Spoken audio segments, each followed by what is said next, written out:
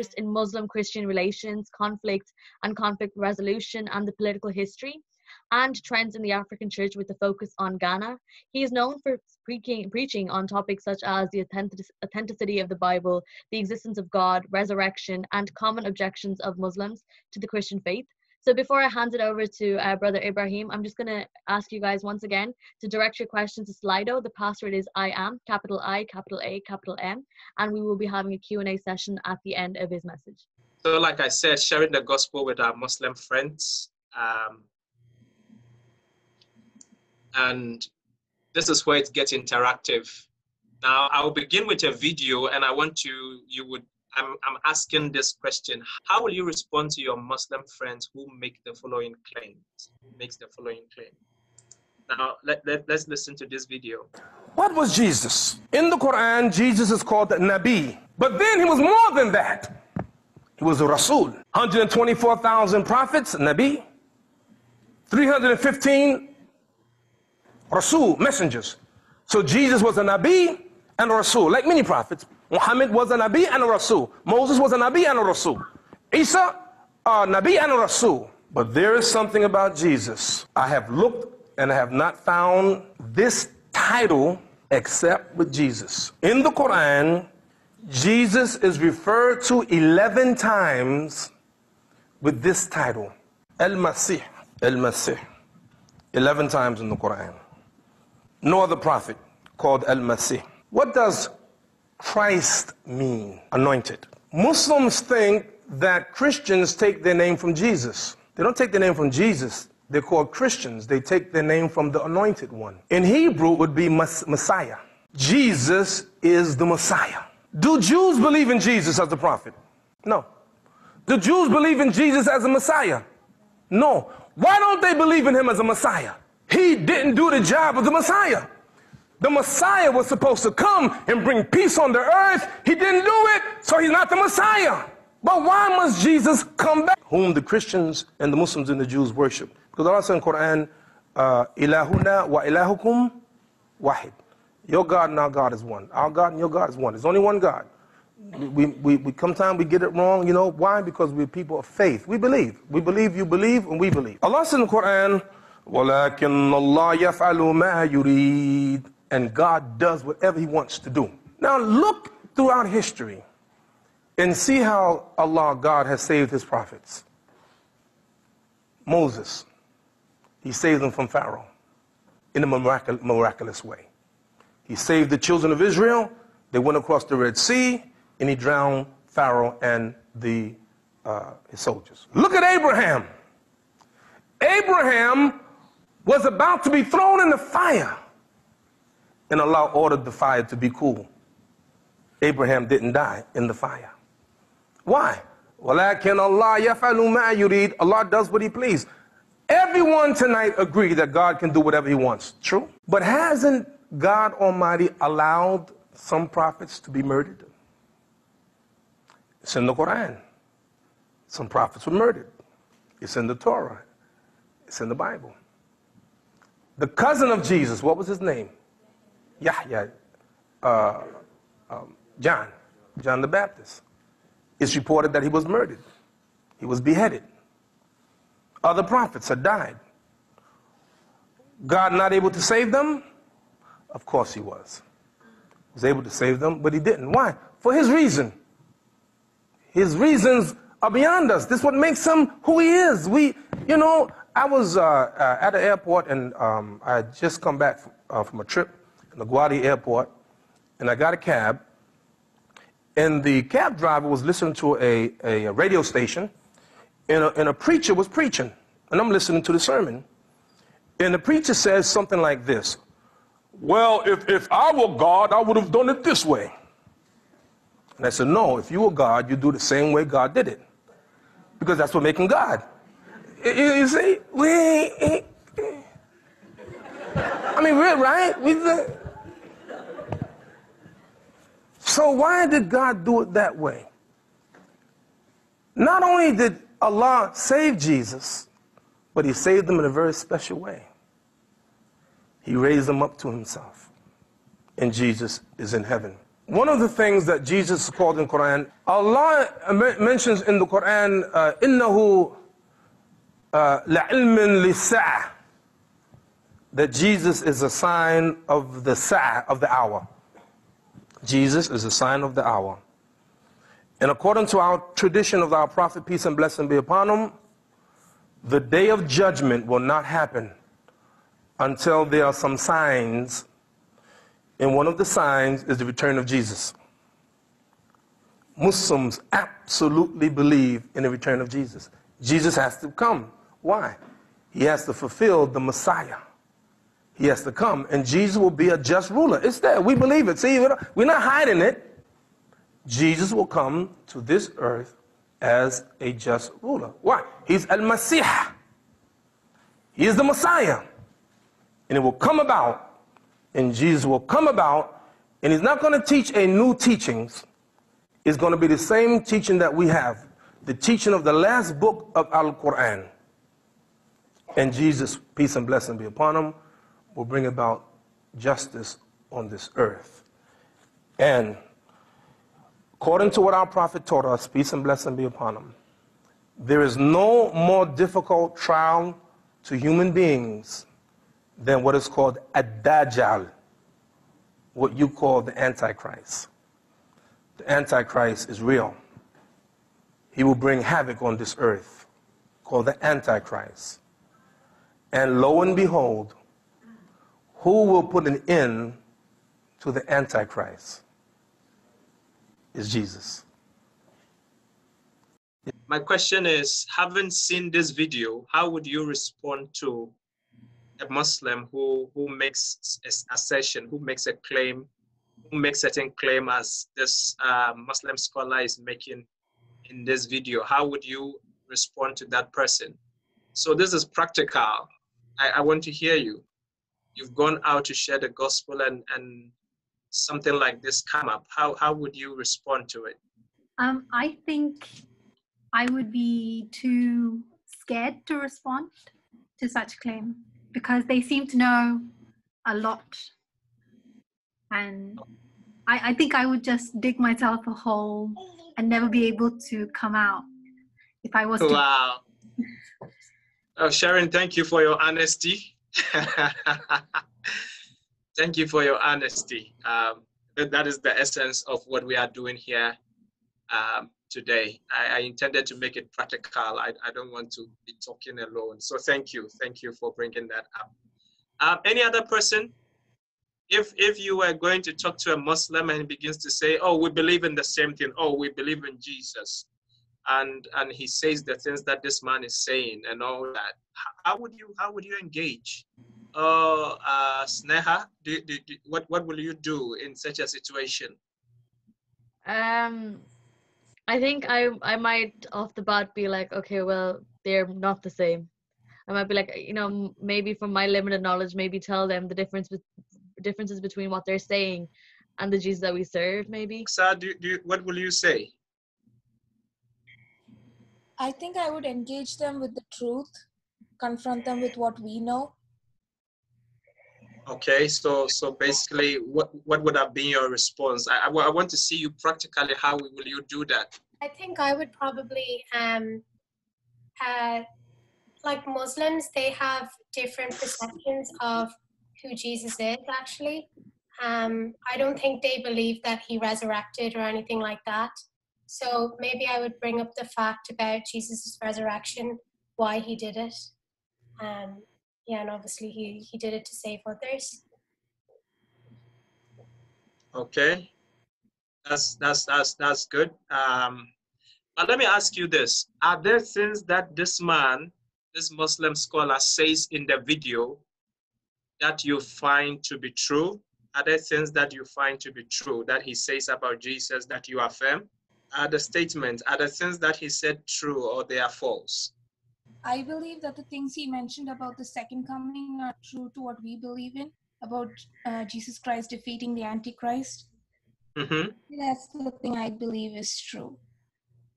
Okay. Any other person? Noel?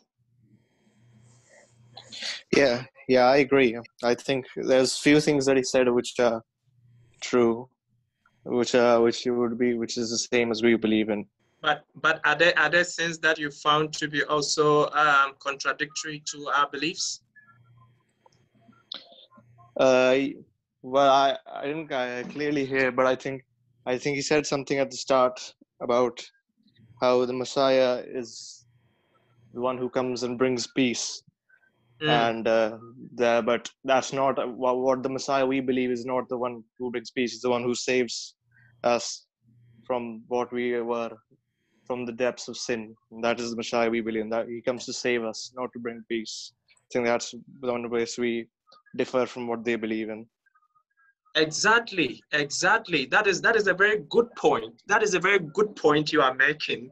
And so you find that, so guys, when you are engaging with Muslims, you need to listen. One of the key qualities that you need to develop as evangelists, as ministers of the gospel, is the ability to listen and listen carefully. Because it is not every time, like Sharon pointed out, this man seems to know a lot about the Christian faith, and he seems to bring that across. And so if you don't know your scriptures very well, as Noel has pointed out, and you might think that the kind of things that he's saying actually they are true, and so you wouldn't want to contest some of the things that he's saying, but there is a lot of smoke screen along some of the things that he's saying. Largely, majority of the things that he said is true. Christ means anointed, but Messiah is not just someone who brings peace, it's a savior. And the question is, if Jesus is savior, then what does he save us from? And that is the point that you pointed out, which is extremely critical. So there are things he's saying that are true, but it is not the entire truth. And we need to engage, we need to interrogate those issues. So the things that he affirms to be true in the Christian faith, we call them point of contact. That is where you begin the conversation from. You need to question him. You need to interrogate the issues that he is raising and how to engage and point him to the truth. So, Sharon, you don't have to run away. You need to ask yourself the things that this man is saying, the claims that, and so on and so forth. The claims that he is making, are there things that I should ask further questions about? If Jesus is Messiah, what is the meaning of Messiah? It's a savior. What is he going to save us from? If he brought peace, that is true. Of course, Isaiah's prophecy clearly says that for unto us a child is born, for unto us a son is given. And the government would be upon his shoulder. And various names were given. He'd be a wonderful counselor, the Prince of Peace, the everlasting God, you know. So there are many, many things that is said about Christ that we can affirm, but it is much more beyond what he is saying. And I think that if he says that, for example, if I'm engaging this person and he says that, you know, Jesus is going to come again, it is true. But is Jesus' second coming going to be, and there is a point that he made, the judgment of God will not happen until Christ returns. And there is much more to it than that. Jesus is actually going to be the one who is going to judge. You see? And so there are things that you need to engage with the person as he is bringing up these issues. You need to listen. So he talks about judgment. Jesus is going to judge. He talks about signs of the end times, which is true. But what did Jesus say about the end times? He says that Jesus did not fulfill his mandate, his divine mandate. Is it true that Jesus did not fulfill his divine mandate? What does the Bible say? What did Jesus say actually are the signs that will show us his second coming? And what is the purpose of Jesus' second coming?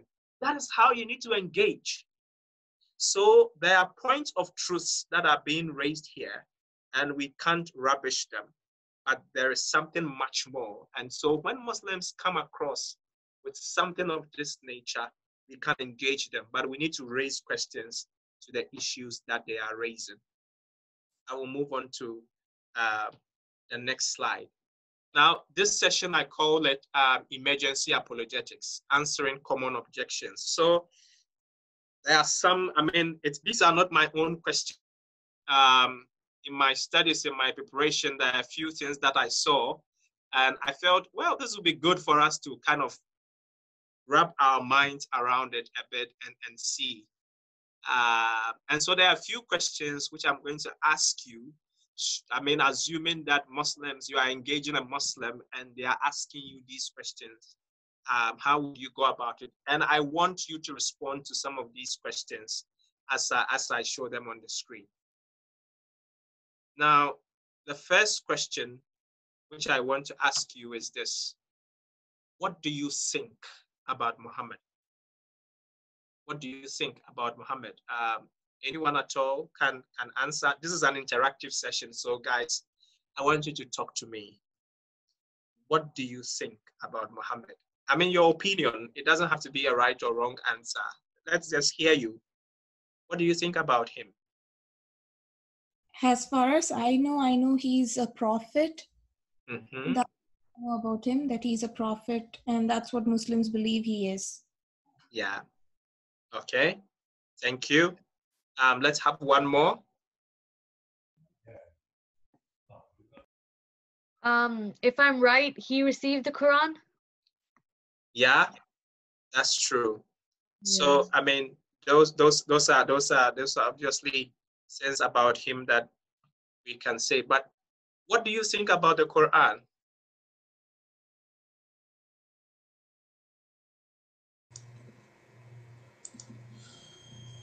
I think it's a book made out of little scripts taken from Jewish literature, primarily the Okay. gospel, and so it's a mishmash of different stuff. Okay. I don't Let's believe take. it's the word of God. Okay, you don't believe it's the word of God. Okay. Let's have one more. I think it's the holy book of Muslims, just like how the Bible is the book that we are supposed to follow. Okay. Now my next question is, why haven't you become a Muslim? You want Muslims to become Christians. Why haven't you become one, if someone should ask you? Why do you want me to be a Christian and you don't want to be a Muslim? Marin, do you want to attempt that? I think it might be because we are supposed to be the generations coming from Israel and the God's people, and they were supposed to be the generations coming from Hagar, and I think that is the differentiation. I'm not sure. Okay. That is the reason why you are not a Muslim. Okay, let's have one more. Jesus Christ brought the true light into the world. Okay, so we found the truth in him. Okay. Jesus Christ brought the true light, and so we find the truth in him. Okay. Any other person? I think I saw, was it Aaron? Your hand was up, but you lowered it anyway. Does someone want to attempt one more? You go to evangelize. You are sharing the gospel with a Muslim, and he says that, why do you want me to be a Christian? Why don't you also become a Muslim? What will you say? I believe as Christians, we know the truth. Mm-hmm. I think that's why I haven't become a Muslim till now. Okay. Thank you very much. Let me ask my last question. Was Muhammad prophesied in the Bible?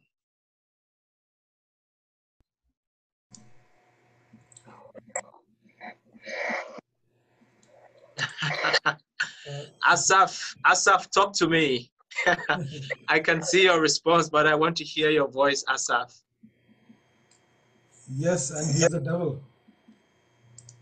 I'm not sure if I can really answer this question, but But I can just think say it's no. I would think it says indirectly it's talked about him. Anything that and it says like an angel of light, and from my interaction with Muslims, being born and brought up in a Muslim country, many of them are good Muslims, and also having interacted with Muslim colleagues, it's almost so believable. It's like you say, if you don't know your Bible well enough, it's like 95% to 98% you're bound to start doubting yourself. So you need to know what exactly, but I would say it's, if not him in particular, it does say about as an angel of light. So I believe it's everybody who comes under that category, everybody and anything that comes under that category. Okay. All right. Thank you, Rosalind. Aaron, let's hear from Aaron, and then let's see. So you don't believe that he was prophesied in the Bible, okay? All right, so I'm going to show you. I mean, I'm not saying that if you meet a Muslim and they bring these questions to you, this is how to answer it. But I'm going to see, when people ask you a question, first of all, your knowledge about Islam, some of the things that you know about Islam would help to some extent how you navigate some of these questions when they come up. And so I'm not saying that this is the way to go about it, but always have this at the back of your mind, that you are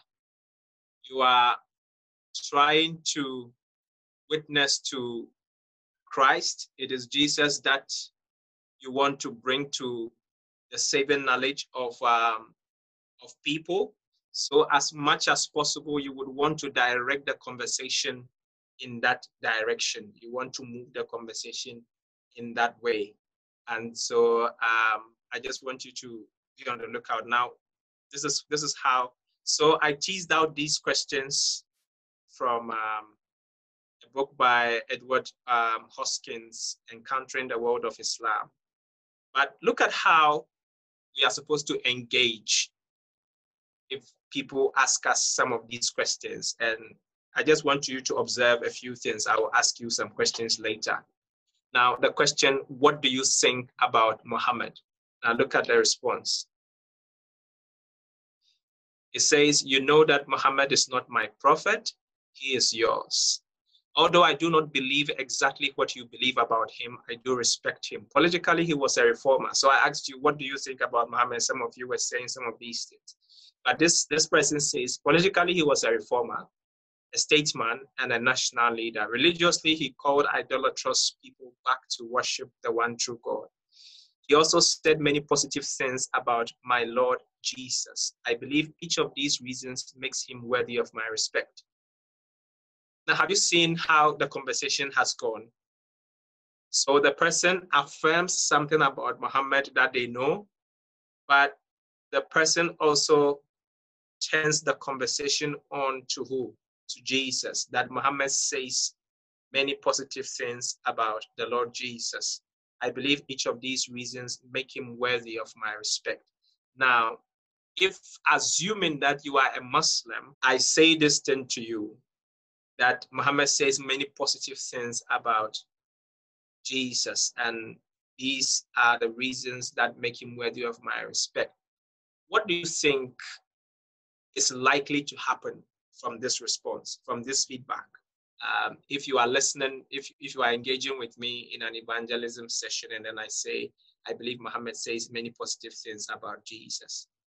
What do you think? I think I would be more interested in, I think that will kind of put me off balance in a way, but I think that, okay, something I'll be more open to be listening to what you have to say. Precisely, Rosalind, precisely. There is a bit of curiosity in this question. So that therefore, if the Muslim has not known that kind of things that Muhammad has said about Jesus, then the question would be, Rosalind, if I follow you, what did he say about Jesus? That is where the curiosity is. And you are being invited now to talk about Jesus. And talking about Jesus is the sharing of the gospel. Yes, amen to that. And that is precisely what you are seeking to do. Now, let's take the second question. It says, what do you think about the Quran? Now look at it. It says, since I am a Christian, you know that the Quran is not my book, it is yours. Although I don't believe exactly what you believe about the Quran, I do read it. I appreciate it because of the many wonderful and beautiful things it says about my Lord, Messiah, Jesus. Have you seen that consistently in all two responses, the conversation has shifted to who? To Jesus. In all two responses, and the writer is very, very honest. And this is the habit. This is the habit I want you to have. You should be sincere. If you have not read the Quran, don't say you have read it. If you have only read a few verses, say I've read a few verses about Jesus. But he says, I'm a Christian, and so there's a disclaimer there. I'm a Christian, and you know that the Quran is not my holy book, it is yours. Although I don't believe exactly what you believe about the Quran, I read it. I appreciate it because of the many wonderful things it says about Jesus. Guys, what I'm saying is that this is the essence of the training. I am not saying that these are the answers to give to any Muslim that you are engaging with. But what I am trying to get you to understand is that when you are talking to someone, especially of the other faith, who is not a Christian or a Muslim, whatever it is, make sure that your conversation is drawing attention to the gospel, and that is Jesus. It is Jesus you want people to know. It is Jesus that, so they will have some objections here and there. You will try to explain, but always make sure that the center of attraction is Christ. Now, let's see about the third question. Why haven't you become a Muslim? And this is why I say some knowledge about Islam would help. Look at the response. You know that I am a Christian, which means I'm not a follower of your religion, your prophet, or your book. However, if you are using the word Muslim, which means surrender in its truest sense, as one who is surrendered to God, then I am already that. You see, Islam comes from the root word, which means peace, purity, obedience, and submission. So a Muslim, in essence, is someone who has submitted or surrendered to God. So if the person is saying Muslim in that sense of the word, you can take the meaning in that subversive sense and say that if that is what you mean as someone who has surrendered to God, then I am. Okay, he says, I have surrendered my life to God and have been made completely clean through his mighty blood sacrifice of Messiah Jesus. You see, so here also, so consistently you see that throughout these responses, the gospel is being preached. Jesus is being pointed to. And then let's look at the fourth question. Was Muhammad prophesied in the Bible? And look at the response. I do believe that God in the Bible prophesied about a very special prophet who would come in the future. A few prophecies could be confused with Muhammad. However, there are more than 300 prophecies which are very specific. As I have studied them, I believe there is only one person who could and did fulfill each of them, the Messiah, Jesus, Son of Mary. Sometimes, would you like to look at a few of these prophecies? So now you are inviting the Muslim to look at some of these prophecies. Have you seen? And so in all four questions, you realize that attention is being drawn to Jesus Christ. Jesus is being pointed to as the ultimate source, as the ultimate answer to some of these things. And one of the best ways to engage Muslim as far as the prophecies are concerned, who fulfilled the prophecies are concerned, is to invite them to read the Gospel of Matthew with you. Now remember that Matthew was writing to a Jewish audience, and his main focus was to show that the Old Testament prophecies were fulfilled by Jesus Christ. Muslims will not accept the New Testament readily, but they accept the Old Testament prophecies.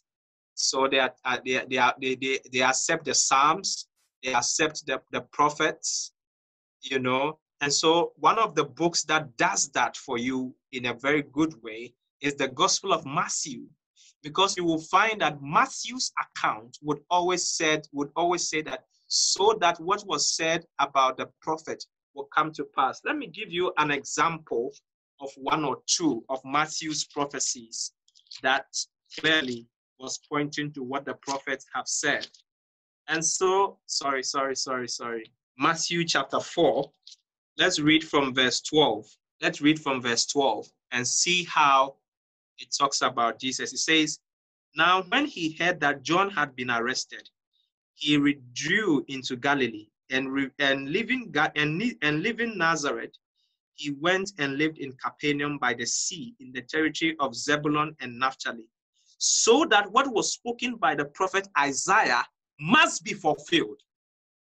So that what was spoken by which prophet? Isaiah must be fulfilled. And what was Isaiah's prophecy about Jesus Christ? And this is what he says. Now pay attention. He says, the land of Zebulun and the land of Naphtali, the way of the sea beyond the Jordan, Galilee of the Gentiles. The people dwelling in darkness have seen a great light. And for those who dwell in the region and for those who dwell in the region and the shadow of death, on them a light has dawned. Have you seen? So Jesus's movement, even to this area to live, was a fulfillment of prophecy by Isaiah. And so it is instructive how Matthew tries to point out these happenings to us, that it is not happening by accident. It is a fulfillment of prophecy. And there are many others like that. Even in Jesus's birth, you know, when he was born and when his parents had to flee to Bethlehem and to Egypt and all that, it was a fulfillment of prophecy. Even the killing of the children who Herod sought to destroy, he thinking that by doing that he would destroy Jesus, was a fulfillment of prophecy. Let me give you two more examples. So let's go to Matthew chapter 2. Now let's look at, let's read from Matthew chapter 2. Let's read from verse 1 to verse 6. This is what the Bible says.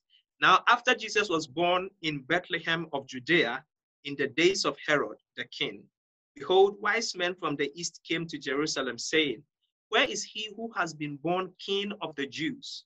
For we saw his stars when it rose, and have come to worship him. When Herod the king heard this, he was troubled, and all Jerusalem with him. And assembling all the chief priests and scribes of the people, he inquired of them where the Christ was to be born. They told him, in Bethlehem of Judea, for so it is written by the prophets. Have you seen? And for so it is written by the prophet. And this is what the prophecy says. And you, O Bethlehem, in the land of Judah, are by no means least among the rulers of Judah. For from you shall come a ruler who will shepherd my people. Prophecy fulfilled by Jesus. Every time throughout the life of Jesus, prophecy is fulfilled. Now, in Matthew chapter 2, verse 13, when his parents had to flee to Egypt so that Herod will not destroy him. This is what the Bible says in Matthew chapter 12, verse 13. Now, when they had departed, behold, an angel of the Lord appeared to Joseph in a dream and said, rise, take the child and his mother and flee to Egypt and remain there until I tell you. For Herod is about to search for the child to destroy him.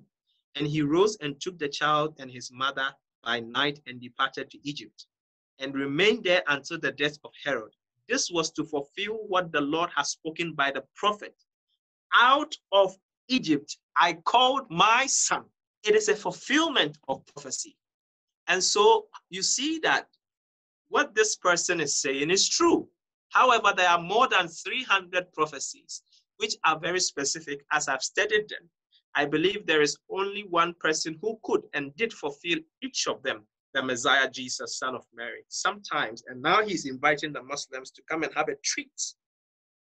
Sometimes, would you like to look at a few of these prophecies? And you can invite it. And one of the ways to witness to Muslims is to use the scriptures, to read the scriptures with them. And the Gospel of Matthew is an amazing, amazing text where you begin to show them what has been prophesied about Jesus and how those prophecies were fulfilled. It is extremely important. We can go on and on and on about the prophecies of Jesus. Beloved in the Lord, this is one way to engage. It's one of the ways. So yes, your responses, I appreciate your responses, but please let your focus, your conversation and everything be around the person of Christ. Now, let's look at Islam and Christianity. You see, there are many times that some of us can be confused to think that, and I like what Rosalind said, you can be confused to think that actually we are worshiping the same God. And if you don't know your Bible carefully, that confusion can arise. If you don't know your Bible carefully, that confusion can arise because there are similarity of beliefs. And before we go to how to witness to Muslims, I think that you need to know some of these things so that it will inform your engagement with Muslims. And I just want to point out a few of these. You see, Islam is one of the religions that shares the same affinity with Christianity. It shares some commonality of beliefs with us. What are some of those? You see, first of all, they are all religions that descended from Abraham.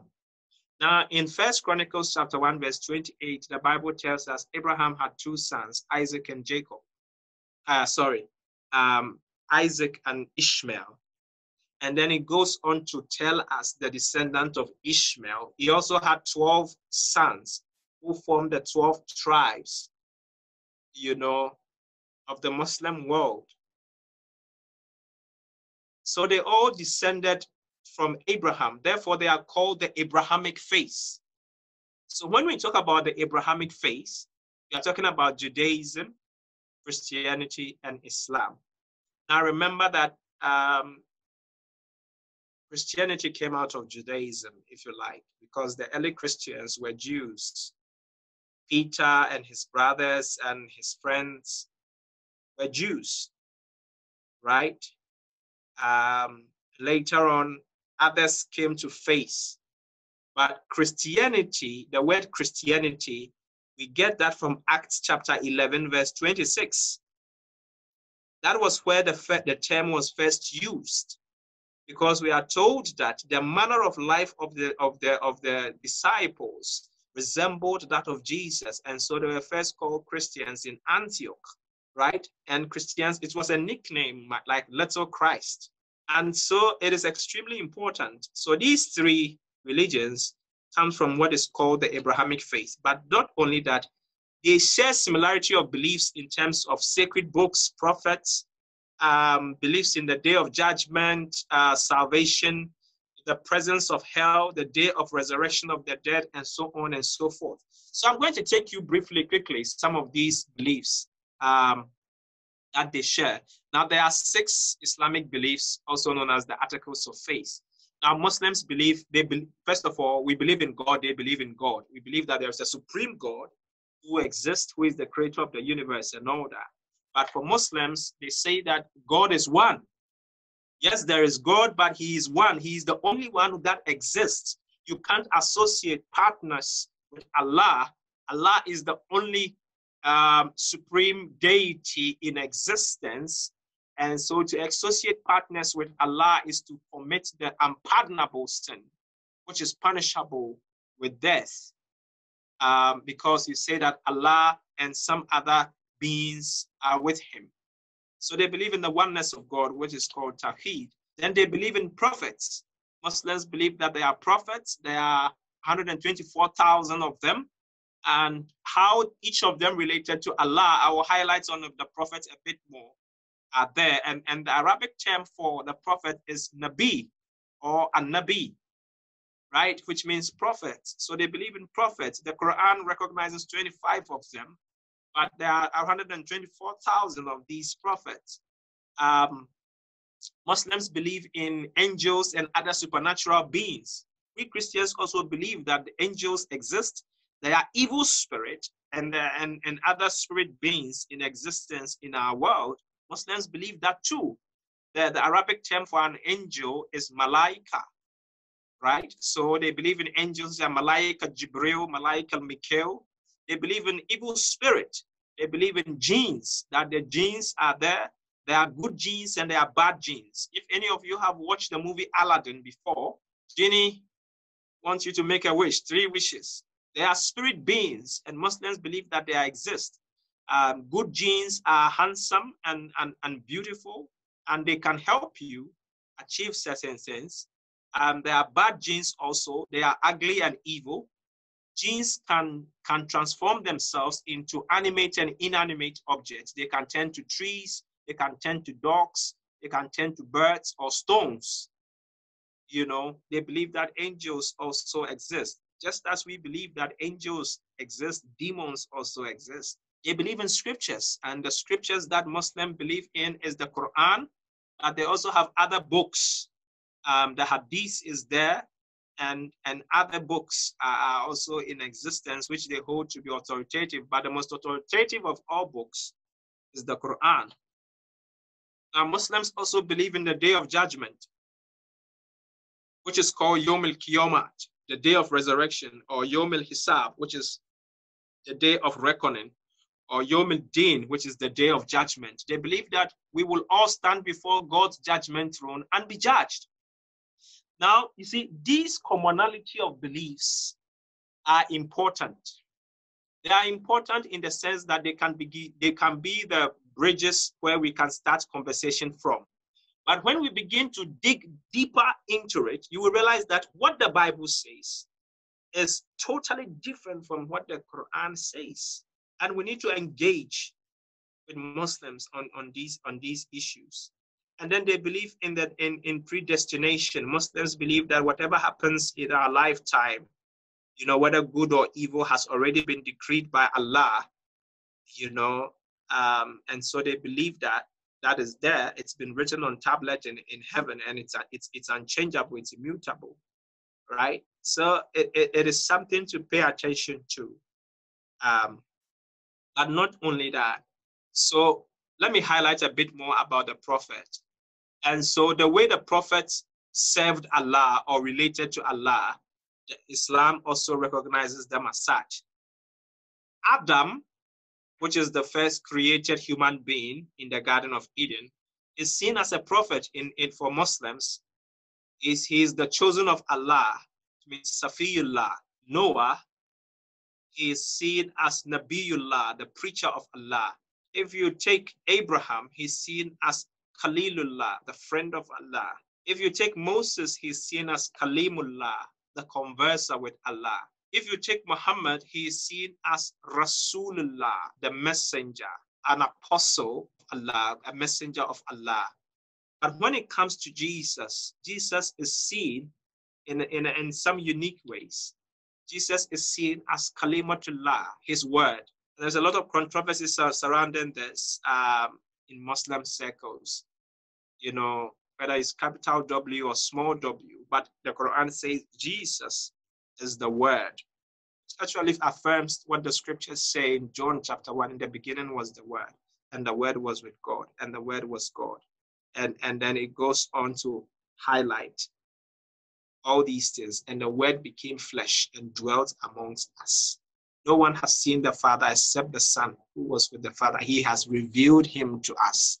The Quran equally affirms other unique, you know, miracles that Jesus performed.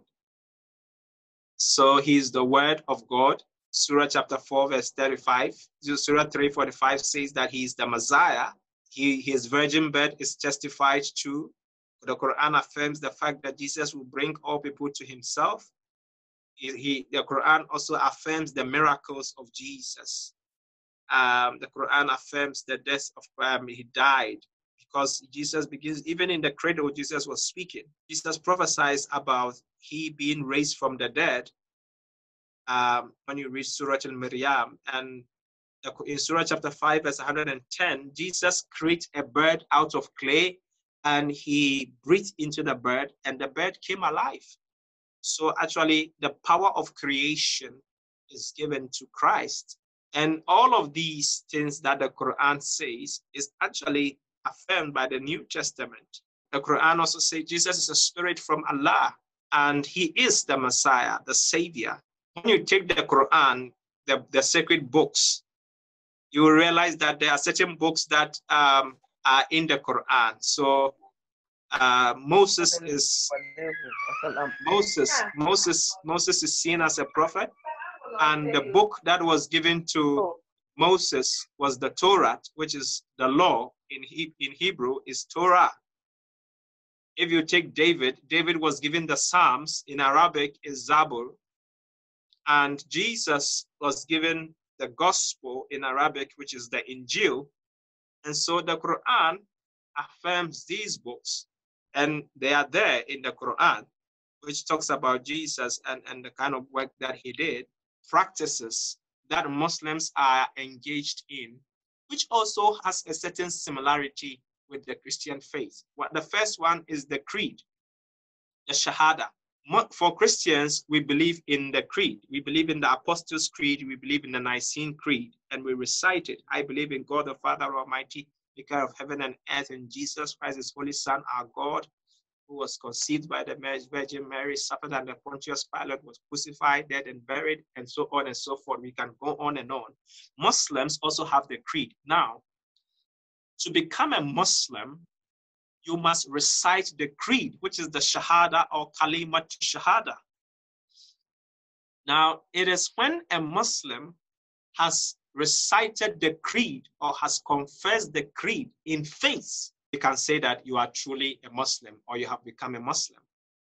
And what is the creed? The creed is basically say, La ilaha illallah Muhammadur Rasulullah.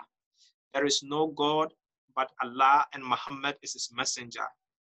When a Muslim child is born, one of the first things that the child's parents or the father whispers into the ear of that child is the creed, La ilaha illallah, ashhadu an la ilaha illallah, ashhadu anna Muhammadur Rasulullah.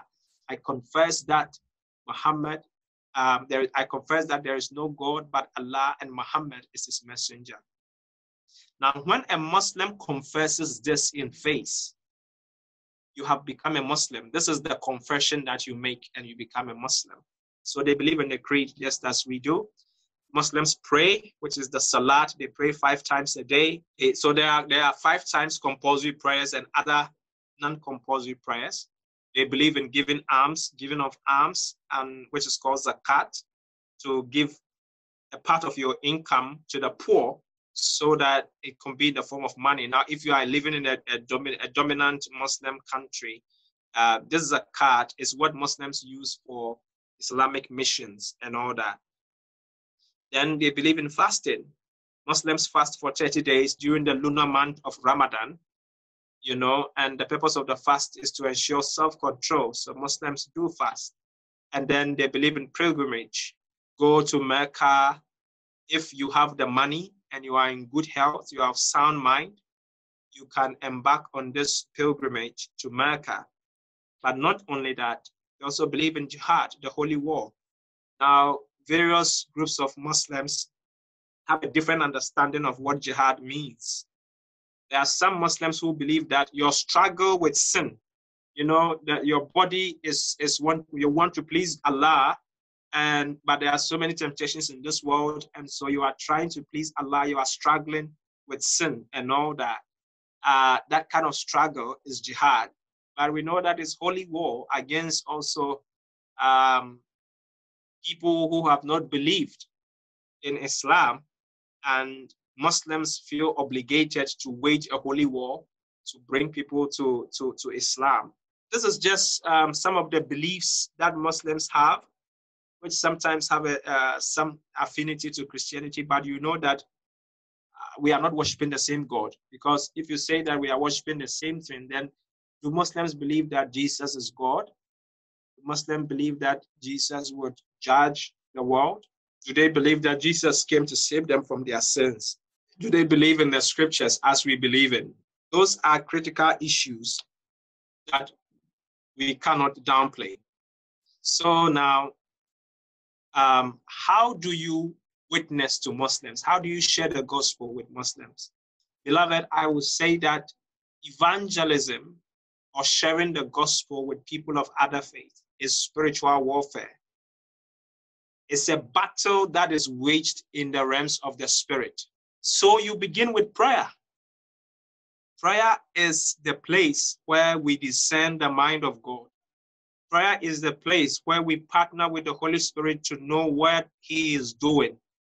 Prayer is the place where we bring issues before God. And I like the fact that you were praying, Sneha was leading us to pray about a Muslim country. I believe that God was leading you to choose that. It's extremely important that we pray. We begin by prayer because it's spiritual warfare. Matthew chapter 12, verse 29, the scripture says that you cannot enter a strong man's house and plunder his household unless you first bind the strong man. And how do you do that? You don't do that physically. You do that on your knees. You begin to pray for Muslims who are your colleagues in the workplace, Muslims who are your neighbors, Muslims who you are living with in the same country, that God would bring them to His saving knowledge. God will begin to work on their heart. God will begin to draw them to you. You go to God in prayer, asking Him to bring Muslims your way that you can share the gospel. You don't have the power to convert anyone. It is the work of the Holy Spirit. It's a privilege to be used by Him to accomplish His purposes. Ephesians chapter 6 verse 12 says that we are not wrestling against flesh and blood. We are wrestling against powers, principalities, rulers of darkness and wickedness, spiritual wickedness in high places. And so we begin with prayer. 2 Corinthians chapter 4 verse 4 says that the God of this world has blinded the minds of people that they will not know the light of the gospel. They cannot see the image of Christ. So what do? The only way that the spiritual blindfold can be removed is at the place of prayer. So we begin with prayer. Not only that, we must have love and compassion for lost souls. In Matthew chapter 9, verse 36, the scripture says that when Jesus saw the crowd, they were harassed and helpless. They were like sheep without a shepherd. But the key thing there before these statements was that He had compassion over them. Beloved, many of us have no compassion for lost souls. When we look at the life of certain people, the sinful life that they are living, some of us don't even want them to be saved. And that is not the way God wants us to live. No, that is not the way of God. God is willing to save the sinner. And if our heart is not broken for them, if we don't desire that they will come to the saving knowledge of Christ, there is no way you can share the gospel with them. Many of us have a lot of prejudices about Muslims. When you see Muslims on TV, when you see Muslims in your neighborhood, what do you think about them? How do you feel? What perceptions do you have? Sometimes our perceptions about Muslims prevent us from even opening our mouths to share the gospel with them. Many of us think that, oh, they are aggressive people. If I go to talk to him right now, they would not listen to me. Beloved, it took a Christian lady to bring me to the saving knowledge of Christ. Time will not allow me, but I would have shared my testimony. Maybe next time I'll begin by sharing my testimony. But this lady came to share the gospel with me, and I came to faith. Assuming that if she was thinking that, look, Muslims are aggressive. This guy, no, I can't talk to him. He's a Muslim. He's going to argue with me and all that. I didn't even argue with her. God was already doing something in my heart. And He brought her just at the right time for me to make that decision. And today I'm happy I'm sharing the gospel with you. And I'm doing that gladly. But for that lady who shared the gospel with me. When we go, assuming that you have Muslim neighbors, There's a Muslim living next door to you. You want to share the gospel with them, but you know that one of them is not well. You can pay them a visit and ask to pray for them if they would want you to pray for them. Even if you can't go there, but they are next door, you tell them, I'm going to pray about this issue with you. Can I pray with you right now? And sometimes when you pray with them, it can open up an opportunity, especially for Muslims. Some who believe that we are worshiping the same God will say, go ahead, pray for me. Even if they don't believe, sometimes when you ask them to pray for them, they believe that, look, God will answer. And when you pray for them, God can use that to cause a miracle to happen. And beloved in the Lord, miracles open the door for the gospel to be shared. In Acts chapter 3, at the beautiful gate, the man who was crippled, he asked Peter for money, Peter and John, and they said, silver and gold we have none, but in the name of Jesus, rise up and walk. When they prayed for him in the name of Jesus and the miracle happened, look at what the man did.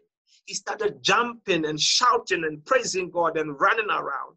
And many people saw the miracle that had happened and they rushed to the place. And Peter used that as an opportunity not to raise attention for himself or to claim that the miracle has been done for him, but he pointed them to the source of the miracle, who was Christ. And he preached the gospel to them, and they believed. And many were added to the number of believers. Miracles open the door for the gospel to be preached. Don't shy away from praying for your sick Muslim friends and neighbors. God can cause a miracle through that, and many things, it can lead to many things. Again, when you pray for Muslims in the name of Jesus, it can be a good opportunity for the gospel because you pray for them. And you end up by saying, we pray in the name of Jesus. And many Muslims sometimes will not say amen. Some will say amen and ask you a question. Why do you pray in the name of Jesus? Beloved, if any Muslim asks me why I pray in the name of Jesus, it is my golden opportunity to share the gospel with them. Because they are actually asking me, tell me about Jesus, why he is unique, and why you pray in his name. And I will tell them about him and why we pray in the name of Jesus. When you are talking to Muslims, please show respect to the person and his or her religion, that you care and are interested in future dialogue. You see, sometimes for us Christians, we make the mistake of attacking Muslims by demeaning their religion, by putting them down. And sometimes we come across as very arrogant, as people who are not sensitive. Please don't do that. Show respect to them. For example, when you're talking to a Muslim and you mention the name Muhammad, Muslims will say, Sallallahu Alaihi Wasallam. Sallallahu Alaihi Wasallam simply means peace be upon him. You can also show respect. And I have found that sometimes some of this acts of respect opens the door. Muslims see that you mention Muhammad's name, you say peace be upon him and all that. They feel you are showing respect. And so when you respect the things that they respect, it opens them out to engage with you. So show respect. Don't put them down. Our father who has passed on, Ravi, always says that you don't cut a person's nose and then give them a rose to smell. Don't condemn everything that they hold dear, and then all in the name of wanting to, commend Jesus to them. No, don't do that. If there are things that are true, which they are saying, affirm it and engage them. Use that as a bridge to engage with them. The next point, which I want you to know, is that seek to make friends with Muslims and show them love and concern before presenting the gospel. Many of you are in senior high schools, in the secondary school, and you have Muslim friends. Some of you are not friends with them, actually. They are your classmates, they are schoolmates, but they are not your friends. Befriend them, share your food with them, and be praying for them in your closet and pray that God would give you opportunity to share the gospel with them. You see, the thing with friendship is that, let me tell you this, Muslims believe that we Christians see them as objects of evangelism. When you have a relationship with them, when you are friends with them, that suspicion is broken. That suspicion that you see them as objects of evangelism is broken. Why? Because you are my friend.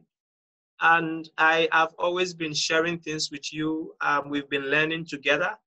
And sometimes you are in a classroom, your Muslim friend does not understand a particular subject, but you do. It is an opportunity to explain those things to them. Show them that you care. Show them love. Anybody whom you demonstrate love towards, they feel it and they open up and they share their life with you. And that in itself can be an opportunity to share the gospel. For those of you who are working, who are adults working and other things, in your workplace, you have a Muslim there who is your work colleague. Show them concern. Sometimes they have family problems, they have financial issues, they have others. Show them that you care. If you are in a position to help in any way that you can, please do. And offer to pray with them. I'm praying for you about this situation. You know, some of them would share a family issue with you, and there is nothing you can do about it, but you can pray. You ask them, can I pray with you about this issue? As you are talking to me, I can see this is a burden on your heart. I can't do anything about it, but I know that God is able to come through for you. Can I pray about this for you? Can I be praying with you about this situation? You'll never know how that will open the door for the gospel. I would say that talk to one Muslim at a time in personal evangelism. I always say this with some caution. If the Spirit of the Lord is leading you to preach to them in a group, fair enough. But it is best in practice to speak to one Muslim at a time. Engage one Muslim at a time. You see, when you try to witness to them in a group, it will turn to an argument. When one of them sees that, you know, their brother or sister is receptive to your message, they will bring arguments. They will try to distract the person and all disrupt the attention of the person. So as much as possible, do one-on-one, target one person at a time and share the gospel with them. I say become the Muslim in order to win him or her for Christ. Now, in 1 Corinthians chapter 9, verse 19 to 23, sorry, it's supposed to be 19 to 23, Paul says that I become all things to all men, so that by all means I will win some for Christ. He says, to the Jew, I became a Jew. To the Gentile, I became a Gentile. To the weak, I became like one who is weak. To the person under the law, I became like one under the law, so that by all means I will win some for Christ. I'm not saying that go and become a Muslim, go and recite the Shahada and convert to become a Muslim. No. Respect the things that they respect. You know, if you have a hard copy of the Quran, I would even advise that don't even carry it with you when you go to witness to Muslims. You can download a soft copy of the Quran on your phone. That way, you are not touching the Quran. You will not be required to have ablution before you touch the Quran. So be sensitive in how you engage with them. And if you are in a Muslim-dominated area, make sure that you present yourself in a way that you don't become suspicious. And then when Muslims ask you questions, they have certain objections. Respond to them with short, concise, and respectful answers. You know, don't be sarcastic in your responses. Don't use some negative terminologies and phrases. Show respect to them. And remember that your goal is not to win an argument, but to gain a friend and a hearing for the gospel. So as much as possible, avoid going into an argument with Muslims. Sometimes Muslims deliberately do this. They want to turn the conversation into an argument. If you feel that the conversation is becoming an argument, quickly apologize to them. Say, no, brother or sister, I'm not here to argue with you. I'm sorry if I've said something which has offended you. I'm sorry. Did I say something which offended you? You know, don't go into an argument with them, because all that you are seeking to do is to gain a hearing for the gospel. And that should be your focus. Show respect to Allah, Muhammad, Islam, and the Quran. Now, what do we mean by that? Don't say things that will annoy them. Don't do things that will irritate them.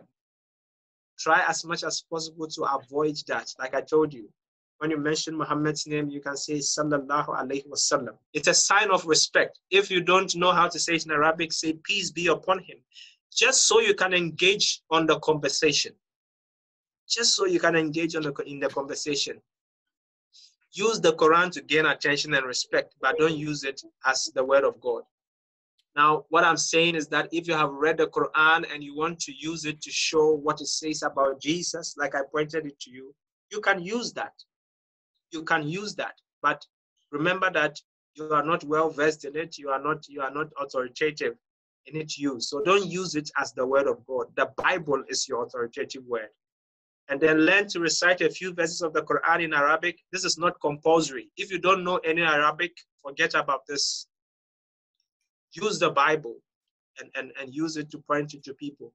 Make sure that if you are going to quote some verses from the Quran, make sure that the verses you are quoting are relevant to the subject matter and the discussion.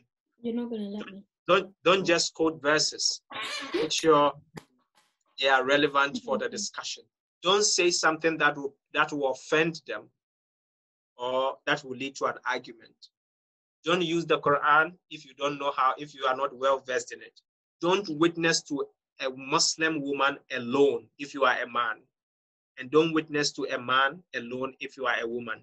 You know that Islam is very gender sensitive. So I would advise that women or ladies should witness to women or ladies, and then men or gentlemen should witness to gentlemen or men. Gender sensitivity, please. And then don't ask or allow a Muslim woman convert to give her testimony in front of a Muslim audience.